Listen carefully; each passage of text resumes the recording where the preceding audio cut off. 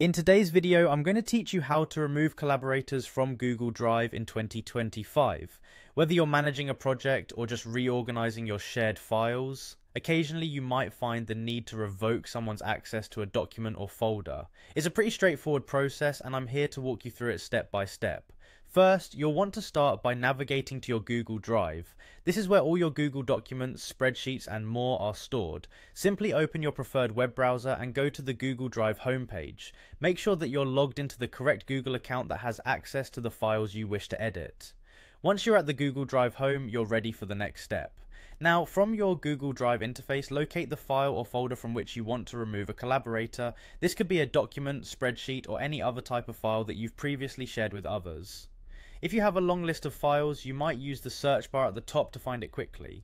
Once you've found the file, just click on it to select it. You'll notice that it gets highlighted, indicating that it is the chosen file you're working with.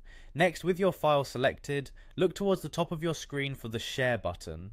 Clicking this button will open a window that displays everyone who currently has access to your file. In this window, you can see each collaborator and their permissions level, such as viewer, commenter, or editor. It's in this space where you can manage how people interact with your document. Now it's time to identify the particular collaborator you want to remove. You'll see them listed with their access role next to their name.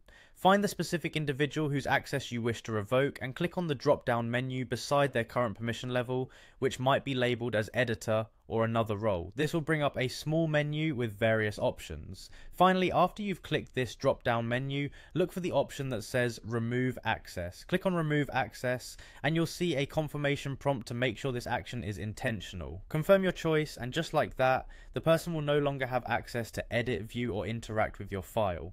It's always a good practice to double check your list of collaborators to ensure that only the intended people can access your work moving forward. And there you have it, you've successfully removed a collaborator from your Google Drive file. This process is not just limited to files, but can be applied to any folder you have shared as well, helping you ensure that your digital workspace remains organized and secure. Thank you for tuning in today, and I hope you found this guide helpful and easy to follow.